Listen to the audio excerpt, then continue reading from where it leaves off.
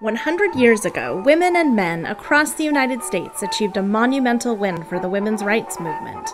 On August 26, 1920, the 19th Amendment to the United States Constitution was ratified, extending suffrage to women. In honor of the United States Suffrage Centennial, we invite you to jump aboard the Suffrage Special Whistle Stop Tour. The Suffrage Special train will make 8 virtual whistle stops. We will visit Spokane, Pasco, Ellensburg, Vancouver, Bellingham, Seattle, Tacoma, and reach the end of the line in Olympia on August 26th. Join us as the Suffrage Special Whistle Stop Tour winds through Washington once again.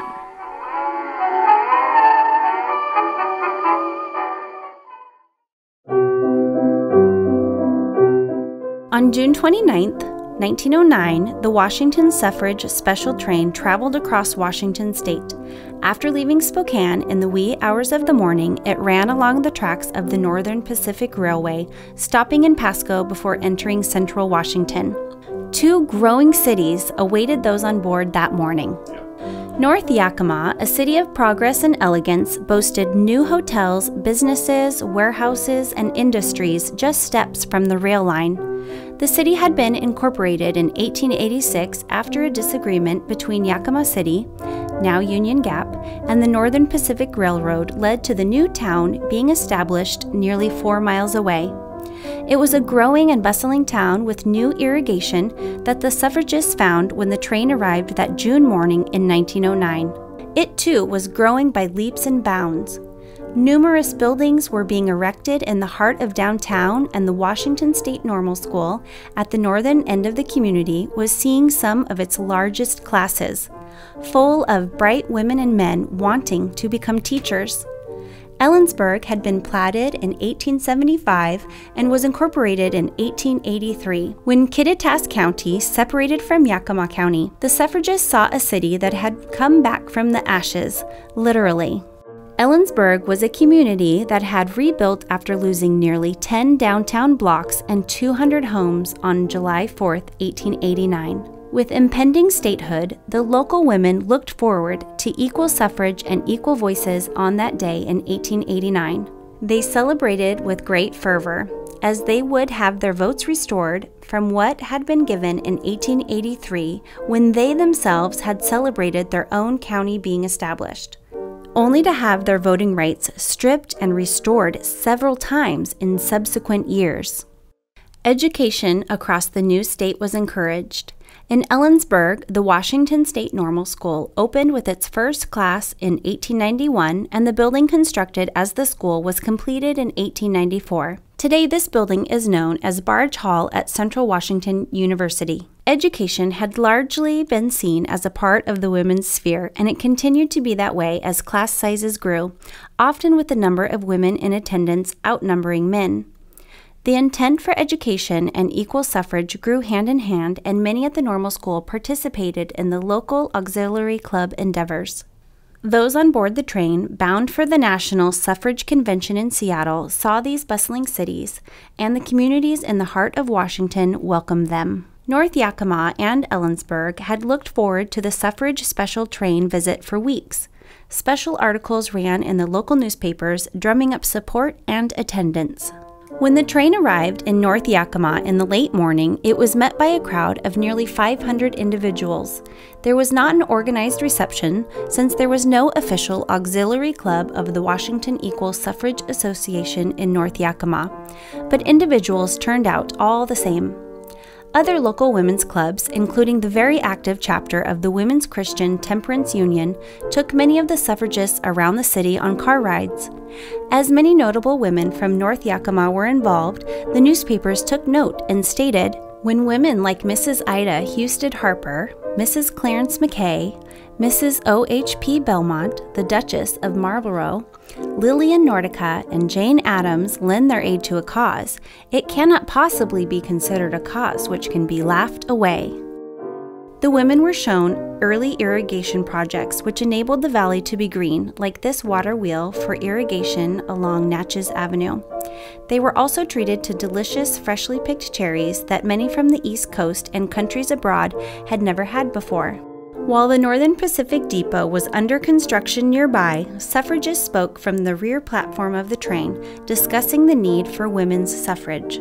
The crowd gathered around the suffrage special train connected the most to Speaker Helen Frances Fanny Garrison Villard, daughter of abolitionist William Lloyd Garrison, cheering as she spoke of her husband, Henry Villard, and his work as the president of the Northern Pacific Railway.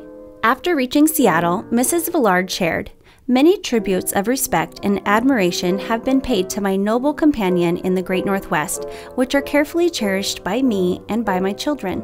But I crave one more, and it is this, that Mr. Villard's keen sense of justice and love of fair play for women shall find an echo in the hearts of the men of Washington in November 1910, and that they will proclaim with loud accord that the women of Washington are no longer bound but free, no longer disenfranchised but regenerated, disenthralled, equal partners in the unending struggle of the human race for nobler laws and higher moral standards." The whistle stop in Ellensburg was planned for only 20 minutes, but the Ellensburg Auxiliary Club and community made the most of the time. The local band played, and suffragists were showered with locally grown roses and other flowers from nearby yards, gardens, and florists. Kittitas County resident and president of the Washington Equal Suffrage Association, Emma Smith DeVoe, spoke to the crowd first. Several other women commented on the need for equal rights, including Charlotte Perkins Gilman, noted author and poet, who addressed the principles of the suffragist movement. Mrs. DeVoe introduced Patrick H.W. Ross, a very influential and well-connected Ellensburg businessman who welcomed those aboard the suffrage special on behalf of the city of Ellensburg. Ross served on the board of the Ellensburg Chamber of Commerce and had since its inception. Ross also was one of two men who operated the Bank of Ellensburg, the only existing bank in the community since the financial panic of 1893. Ross and the chamber staff used this opportunity to hand out information, including newly printed copies of The Coast magazine, which featured Kittitas County in its May 1908 issue and touted the community's growing prosperity. The Ellensburg Auxiliary Branch of the Washington Equal Suffrage Association wanted those aboard the suffrage special train to have a unique and delicious treat, in addition to seeing the great sights and meeting sizable crowds. They arranged for 25 young girls in white dresses to hand out freshly picked strawberries. Before the train departed, each suffragist and suffragette aboard was gifted a single red apple. The local delegates boarding in Ellensburg brought along a crate of apples to be shared by those who wanted more. In 1909, apples grew bountiful in Ellensburg and North Yakima, and still do to the present day, with countless varieties available year-round. Those joining the train in Ellensburg included Mrs. David Murray and Mrs. H. Alice Mundy, the presidents of the Ellensburg and Thorp Auxiliary Clubs, respectively, along with many other club officers. Some members were heading to Seattle, while others were planning to conclude their journeys in Tacoma. Women from Yakima County had joined the train earlier in the day. These women reflected the strong women who had come before, with the same ideals and principles of freedom and equality. Most women in the central Washington region recalled the attempt to win the vote in 1898, where Laura Hall Peters, the vice president and organizer of the Washington Equal Suffrage Association, had gotten an amendment up for a vote in the state legislature. That September, she visited Central Washington, first reaching Ellensburg, where she spoke at local churches about the need for women to vote. Then during her visit to Yakima County, Mrs. Peters established an auxiliary club that was called the Autumn Equal Suffrage Club, whose primary goals mirrored those in the women's suffrage field. We claim the ballot for the reason that it is right and just, and not a question of expediency. The same reasons that make it right for men to vote, such as self-government, self-protection, freedom, and liberty, are just as good for women. However, the 1898 vote to amend the state constitution to grant women the right to vote failed by a 2-to-1 margin, as worries mounted that the equal suffrage bill would directly lead to prohibition. Several liquor businesses in the heart of Washington fought against the amendment, along with other groups, keeping women from the vote. This fear was driven by the fact that the Women's Christian Temperance Union also was a direct and very vocal supporter of equal suffrage. In an article to the Yakima Herald in February 1898, Mrs. Cora Green, president of the North Yakima chapter of the WCTU, stated that there was no other organization that had done as much for the equal suffrage movement as the WCTU at that time. This was true to the Central Washington region, as the Washington Equal Suffrage Association chapters were not established until later that year. However, the Women's Christian Temperance Union played a key role in Central Washington, where they established reading rooms, early libraries, and water fountains in the cities. Suffrage remained a key part of their focus. When women's suffrage passed in Washington in 1910 as a result of the efforts of those aboard the Suffrage Special and other groups, organizations like the Women's Christian Temperance Union in North Yakima gathered together to celebrate the success of the ballot. They, along with other prohibitionist groups, expected that soon Washington would be dry, and the only regret was that another election to try for a dry Yakima could not be held for 2 years. In the Ellensburg Dawn, prohibitionists noted that with the passage of women's suffrage, it would add 30 to 50% to the anti-saloon voting strength. In the communities of Ellensburg and North Yakima, eyes turned toward prohibition, with women now allowed to cast their ballot. The small towns and rural peoples, like those at the heart of Washington, helped to win the vote for prohibition statewide in 1914. Saloons were mandated to close effective midnight December 31st, 1915 in Washington state. It was after this women continued the campaign for equal suffrage and prohibition to the federal levels. Local women voted regularly where they could have their voices heard and become directly involved in issues concerning them. However, many in the area still remained disenfranchised from the vote, whether by race or by residential address. Over the years, the federal and state governments had added rulings in order to fix those injustices. Even as recently as 2019, Washington state legalized all addresses, including non-traditional locations such as temporary stays, motels, and other accommodations, for all individuals to be eligible to vote in our state. Let's turn things over now to the leaders of the Washington Equal Suffrage Association, Emma Smith DeVoe and May Arkwright Hutton. Both women were aboard the 1909 suffrage special train heading to Seattle. Little did they know that in a few short days, the tension that had been brewing between them would be thrown into the public spotlight during the Washington Equal Suffrage Association convention. Emma Smith DeVoe was one of the two leaders of the campaign that won the vote for women in Washington in 1910. As the president of the Washington Equal Suffrage Association, Emma was at the center of that campaign. And during most of it, she lived in Thorp, near Ellensburg. When the suffrage special train stopped in Ellensburg on its way to Seattle in 1909, Emma spoke from the rear platform. As a child, Emma had attended a lecture by suffrage pioneer Susan B. Anthony. When Miss Anthony asked those who were in favor of equal rights to stand, Emma stood up and discovered that she was the only one standing in the room except Miss Anthony. She was very embarrassed, but she didn't sit down. She decided, I shall stand for equal rights all my life. And she did. And she grew up. She became a professional suffrage organizer. And she learned from the best. She worked in several states directly with Susan B. Anthony. By the time that she and her husband, Henry, moved to Tacoma in 1905, Emma had worked in many suffrage campaigns, including in Idaho, where women won the vote in 1896. Emma Smith DeVoe became the president of the Washington Equal Suffrage Association in the fall of 1906. She began to lay the groundwork for the campaign that would lead to the vote in 1910.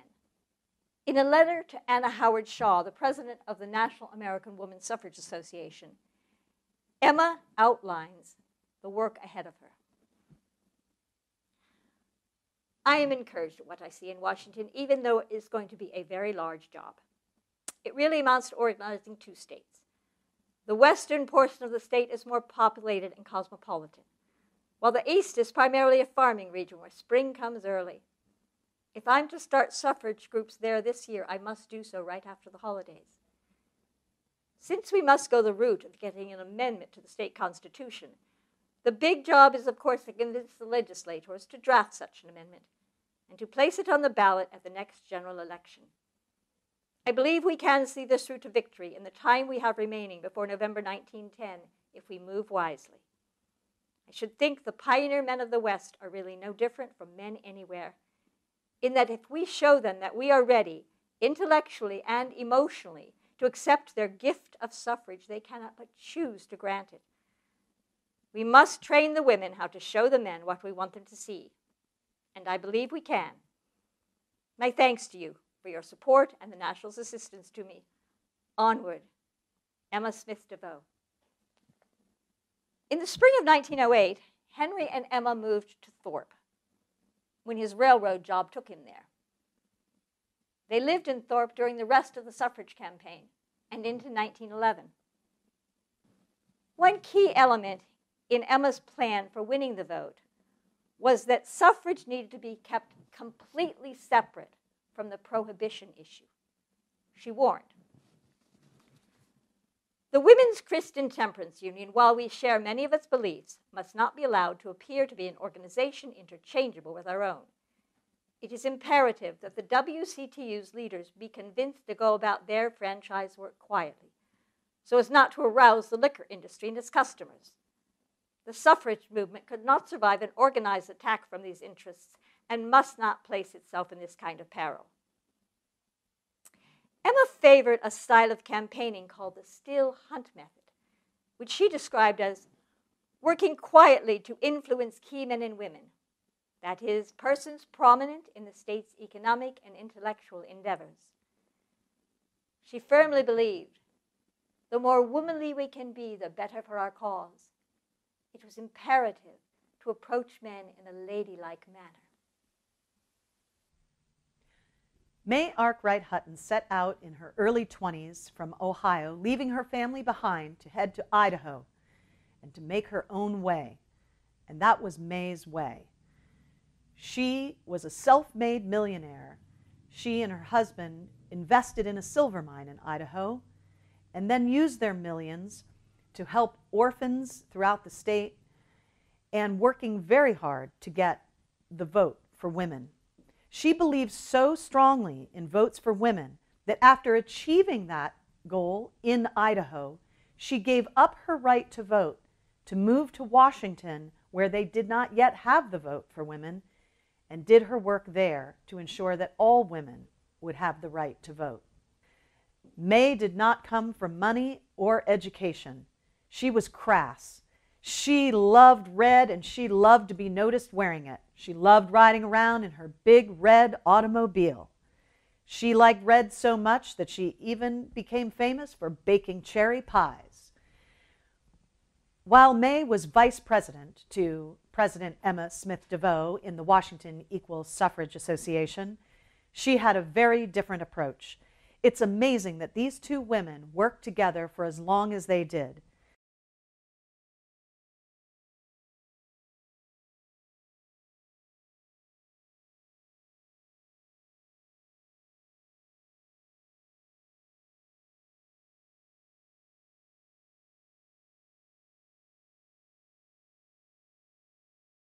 July 1, 1909, Seattle, Washington, Mr. A.J. Blevin, editor, The Seattle Times. Dear Sir, I wish to thank you again for the many favors you have shown us in the past, but I find that I must beg yet another at this time, and one of an exceptional nature. Spokane, July 5th, 1909. Mr. William H. Cowles, editor, The Spokane Spokesman Review. Dear Will, I read with a little amusement your article on last week's suffrage convention in Seattle. The Times printed account of the proceedings of the Washington Equal Suffrage Association convention yesterday was in many ways unfortunate, and I must ask that it be amended. especially like the quote about the hall looking like the Roman Colosseum. I think, and I was one of the group that got thrown to the lions, that you'd better extend your metaphor even further to tell about how the delegates from your own city and environs here were pit against the rest of the women like gladiators, fighting each other to entertain the emperor. I refer in particular to events described in response to the Credentials Committee report given on the convention floor, and I quote, "Some of the delegates called others thieves, liars, and scoundrels, and there was hysterical weeping and screaming. A squad of bluecoats dispatched to the hall to quell a riot found the convention in tears." Emperor Emma and her hand-picked so-called nobility who told us we couldn't be seated. So while she fiddled around and banged her little gavel so she could reject us all orderly-like, I told her what she needed to hear and walked out. While it is true that some tempers became shorter than I could have wished during yesterday's debate, I feel that the above account has been sensationalized, and I most respectfully insist that your reporter print a retraction. Held my own convention elsewhere in the neighborhood, someplace where there weren't any slaves and masters, only free and equal people voting for what they believed in. We are now called the Washington Political Equality League. We will get the vote for women in 1910, and the only empire we recognize is the Inland Empire. Regards, May Arkwright Hutton. It is tempting, I realize, to amplify news of this nature. But I'm sure you will agree that the picture thus painted will be most detrimental to the cause of votes for women. This is particularly true in that the National Suffrage Convention, due to sit tomorrow in our fair city, must be seen by the currently voting public as a gathering of mature and enlightened minds. I cannot overemphasize the urgency of this matter. Very truly yours, Emma Smith DeVoe, WESA President.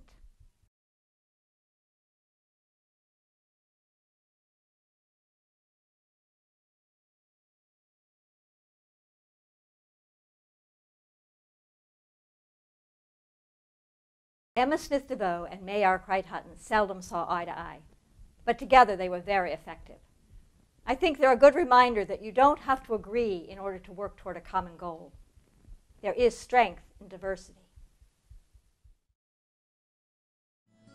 As with many things, life comes full circle. Those who were important to the suffrage movement here in Washington State in 1910 eventually passed away, becoming part of the fabric of our collective history. In this reflection and centennial anniversary celebration, it is also important to remember those where they have been laid to rest. And this is a project that you, yes you, can take part in.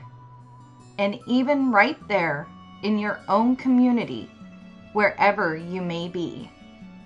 The Washington State Historical Society has been building a virtual cemetery to honor and connect these important people in our state's suffrage history. Inspired by the National Women's History Alliance Here Lies a Suffragist program. You can find it by searching Here Lies a Suffragist, Washington State on findagrave.com.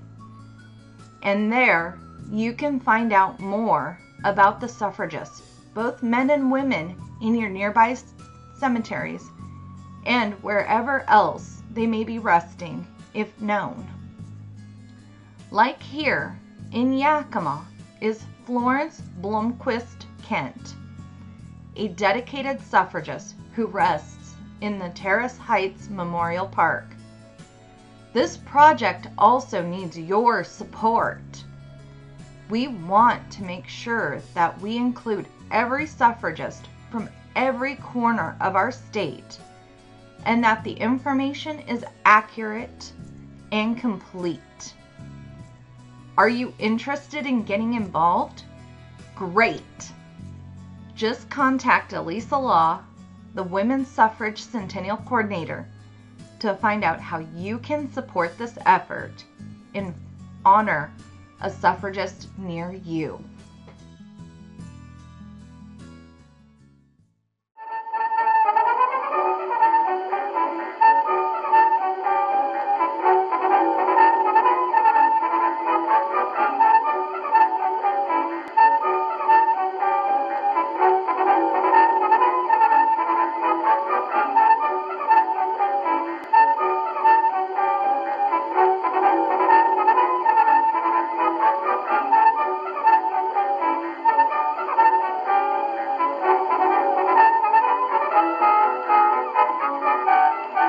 Next up on the Suffrage Special is Vancouver, where local changemakers comment on the importance of voting today. All aboard!